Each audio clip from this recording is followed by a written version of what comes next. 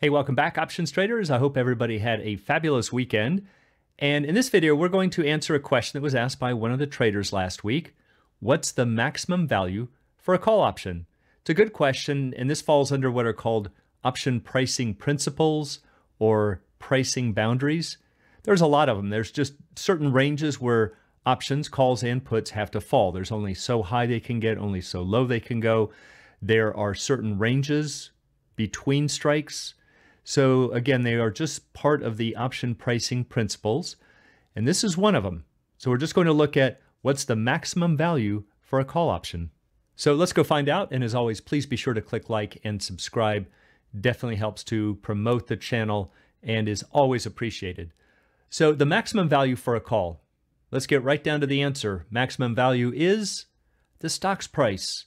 Catches a lot of people off guard, because we never see an options price get anywhere near that. But remember, it's not saying what is typical. The question is, what's the maximum it could ever be? So let's say that the stock is trading for 100. What we know for sure is that no call strike could be greater than $100. Now, of course, if something did hit 100, there are other relationships between the strikes that would send a cascade through the entire chain to where they wouldn't all trade for 100. But for any given strike, the very biggest price it could ever have is the price of the stock. Now, how do we know that? Well, like most of these pricing principles, these are all governed by arbitrage. Arbitrage, as I've talked about before, is this concept of free money because of a pricing relationship. So let's say that the stock is trading for 100, and let's just say that hypothetically, the $100 call went to 101. It went beyond the current stock price. So what's going to happen here? Well, this sets up the arbitrage. This is how we know this could never happen. Arbitragers would come in and buy the stock for 100, and they would sell the call for 101. And this, of course, is going to give them a net credit of $1, right? If you spend $100 and then turn around and receive 101, on a net basis, you have $1 in your pocket. You could look at it as though you sold the call for 101 and took 100 of those dollars to buy the stock. So this is what sets up the arbitrage. You don't even need your own cash to create the trade. There's absolutely no reason to not do it. So again, it's getting paid to take the shares of stock. So hey, why not? And arbitragers will realize this opportunity and they're going to swoop in on it. And that, of course, is what will force this call option to fall below the stock's price. So again, there's no reason to not jump in on this opportunity. And that's what arbitragers will do. And as they do, they're going to put selling pressure on the $100 call, drive its price down. And as they're going out to buy the stock, they're going to push its price up. And that's what's going to reverse this relationship. And once the call's price falls below the stock price, that's when the free money gets turned off. So that's how we know for sure that the absolute maximum that a call's price could ever be is the stock. So another way to look at it is that you are getting a covered call for a credit.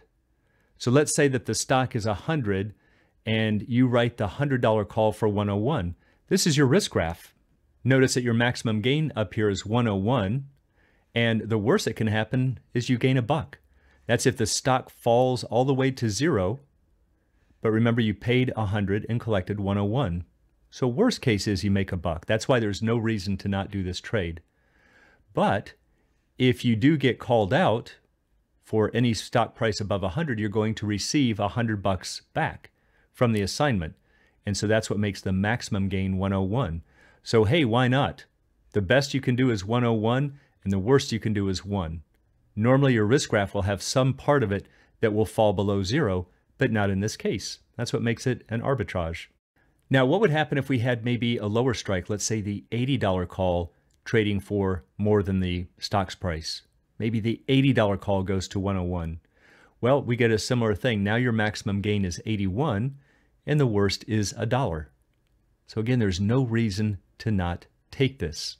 So if you spent 100 and collect 101 from the sale of the 80 call, we know you've got $1 in the pocket. That's the worst that can happen if the stock goes to 0. But if you get called out, you are taking a $20 loss on the stock, right? You paid 100, but you're getting assigned at 80. So it's just going to be the strike plus that $1. So if the $60 call were trading for 101, 61 would be the maximum gain. So again, it just shows that no strike could ever reach the stock's price. So even though I've shown that the maximum price that any call option could be is the stock's price, that maximum price is highly unlikely. And that's why you're never going to see anything that's even remotely close to that high. At least most likely not going to ever see that. So the reason is that call prices will likely be bid lower long before they get close to the stock's price. So as an example, let's say that the stock is trading for 100 and the $100 call is trading for 60. Now we just looked at an example of this where it was trading for 101, and that of course would set up the arbitrage. But notice we're a long ways from 101, but this would be the risk graph. So we've got the bend right here at the 100 strike, but look at the maximum gain is 60. So you bought the stock for 100, but you've got the obligation to sell for 100. So there's really no way that you can gain other than the extrinsic value. So that's your maximum gain. And of course, your maximum loss would be 40. And that's because you bought shares for 100, but look at the size of that downside hedge. The stock could fall 60% of its current price, and you would just break even. And that's because you collected 60% of that stock's price up front.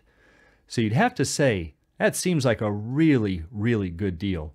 So you'd have to believe that speculators would start jumping on this opportunity, buying the stock and selling the 100 call for 60, rather than saying, oh, let's wait until it gets up to 100. So that's the main thing to see, is that that is the theoretical maximum. But if you're thinking that sounds odd, I've never seen anything quite that high, you're right about that as well. And hopefully this gives you a reason why. You would see speculators jumping on that long before it ever got to those levels. So I hope that helps to answer the question. And if any of you have other questions, please post them. Always great to have ideas from the traders. And for anyone who'd like to learn more about the art and science of options trading, please check out the Alpha Trader course, Strategy Lab, and a technical analysis course. It's all at optionsatoz.com. Also, please join us on Options A to Z's Facebook trading group, and you can find a link in the description below.